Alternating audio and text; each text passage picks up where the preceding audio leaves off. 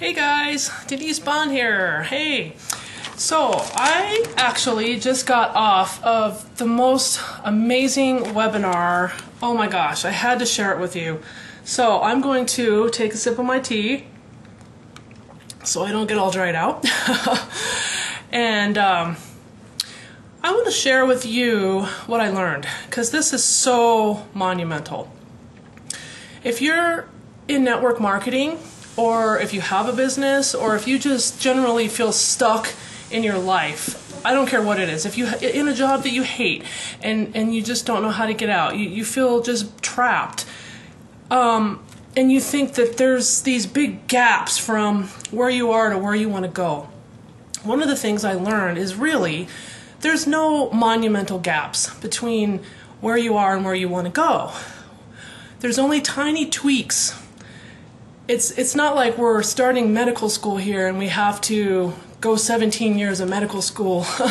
But the number one thing that I learned is the language that we speak. What language are you speaking? And a lot of us don't even realize every day the things that we're saying to ourselves and saying to other people and that we're repeating over and over on a daily basis, such as, why you can't do something, how you feel stuck, that you can't, you use that word can't. We don't even realize we do it. And where we say reasons why we're stuck, I got laid off, I don't have money, I don't have time, I have an unsupportive spouse, or, I could just go on and on about all kinds of objections or obstacles that we think are there, but we just speak them without even realizing, and that is what's keeping us stuck. And we say, well, that's reality. A lot of us try to justify it by saying, well, that's reality, that's the way it is. But what we don't realize is that us telling it like it is keeping it like it is.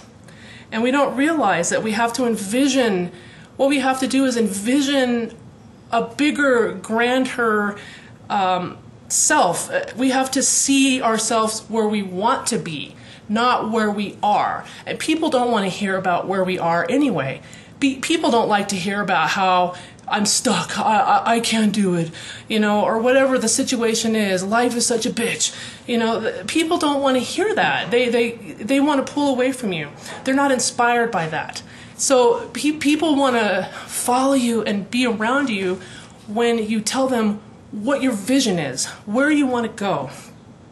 And if you don't know if you're speaking bad language, one test that you can find for yourself to see the language that you're speaking for yourself is what results do you have right now.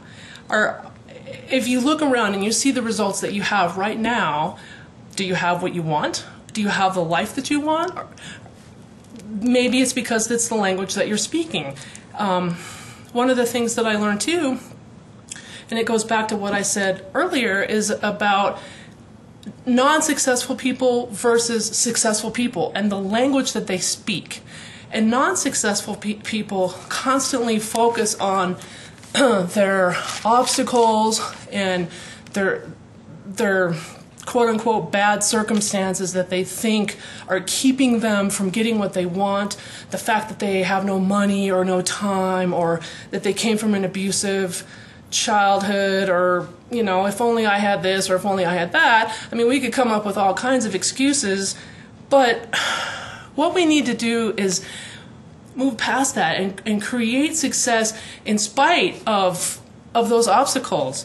And if you really, really want to turn your life around and get something different in your life, really watch your language. And I'm talking to myself too, because I have been known to speak things that all of us do. We all have those woe is me, like, oh, I can't do it, or, whatever. But anyway, I just wanted to share that with you and let you know that we can all have what we want.